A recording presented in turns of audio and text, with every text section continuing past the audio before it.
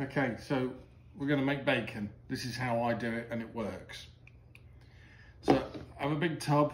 It's not an airtight lid because of the handle, but I couldn't get an airtight lid big enough. It's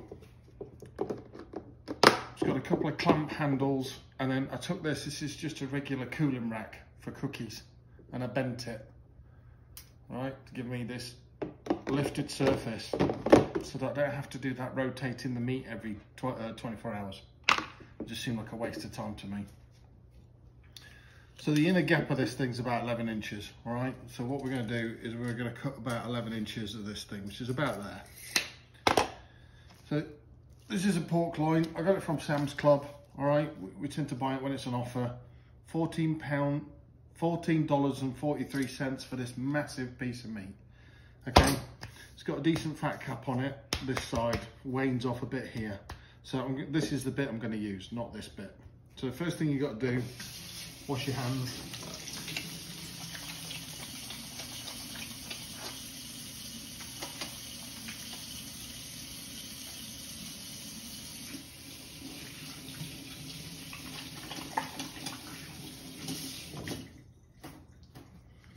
And then we're going to open this up.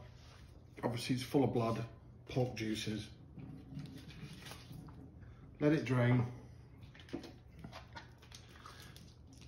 What I do is I pull the whole thing out and then I rinse it in cold water.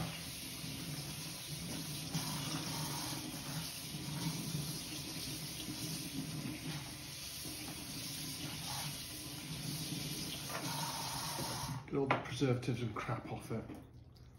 Okay, get as much water off as you can.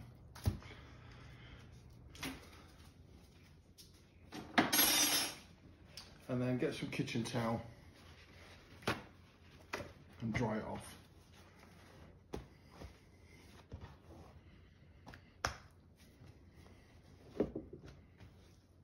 Now you can wet cure it, which is basically submerging it in a saline solution. Again, you got to rotate it every 24 hours. I've tried that method 3 times. Once it came out okay. Twice, I don't know what happened, it just came out rancid. And my family all agree that dry cured tastes better. So that's what we do. And I saw loads of different recipes and methods online. I've tried them all. Some are quite fancy. Some are quite simple. But I've perfected my own method. It's really easy, and several people have asked me to film it. So, there's my meat. This is about as dry as I'm going to get. We want about 11 inches. So there. Sharp knife. Cut straight through.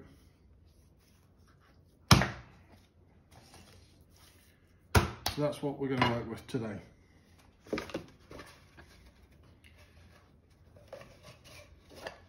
So this piece of meat, I'm just going to move that away because we're going to use that for pork chops. This is the piece I'm going to work with. Okay, so it's got a decent fat cap on it, that's what you want. So when it's cooking, it self-bastes itself. Okay, this is what we're going to use. Morton Tender Quick Home Meat Cure Salt, Amazon. Comes in a 2-pack. Sometimes it's cheap, sometimes it's pricey. But a bag goes a long way. And basically all you do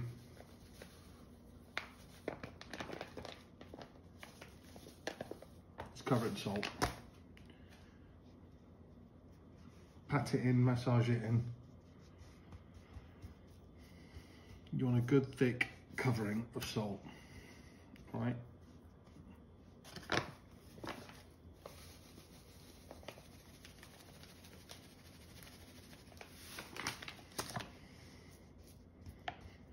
And the excess comes off onto the chopping board, which is fine, because then you can use it to really roll it in it.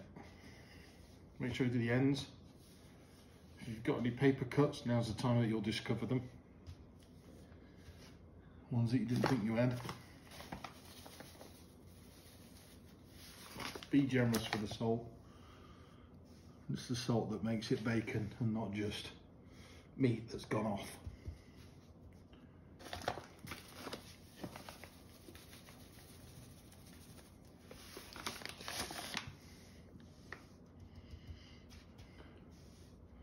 I've tried recipes where I've salted it every day. I've tried recipes where I've left it. Honestly, I was shocked myself, but you just leave it. Okay, when you're happy, all 4 sides are covered, generously transfer it to the baconator, as I call it. Any extra salt left over, I just chuck on top for good measure. And because I'm a fancy little device, I don't need to turn it.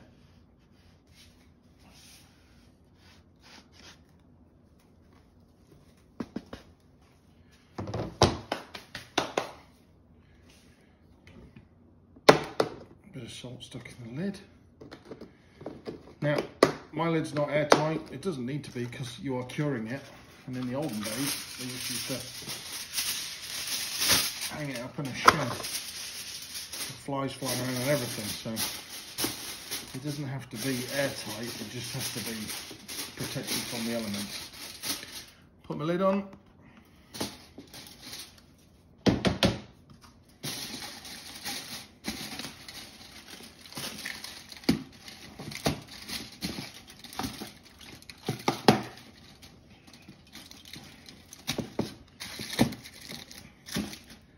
Clamp it shut, it just makes it a bit more airtight around the loose handles, okay, and that's it. Set an alarm on your calendar for 9 days, or on your phone, and then slice it. I actually purchased a proper professional bacon slicer from Cabela's so I can get beautiful thin cuts of bacon. If you're going to cut it by hand, partially freeze it just to make it a bit more rigid, and then it doesn't fight the knife, but you need a good sharp knife, okay? And that's it. That's how you make bacon. See you in 9 days.